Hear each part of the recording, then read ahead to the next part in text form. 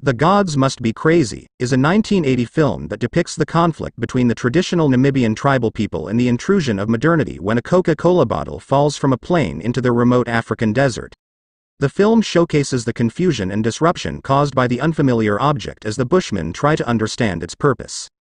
Xau Toma, the main actor who played the lead bushman, was paid a mere $300 for his role, despite the movie's massive success, earning over $200 million. Unfortunately, he was not given a fair share of the film's profits and, as a result, lived a poor life, which highlights the exploitation faced by some individuals in the entertainment industry.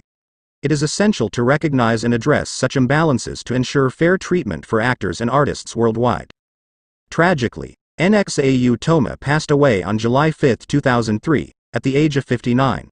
His impoverished condition was not only due to exploitation but also a lack of awareness regarding his rights and the value of his contribution to the film's success. The circumstances surrounding xau Toma's life and earnings have raised concerns about the exploitation of African actors and artists in the industry. This incident serves as a reminder of the importance of fair compensation and ethical practices within the entertainment world to ensure that talented individuals receive their deserved recognition and financial rewards.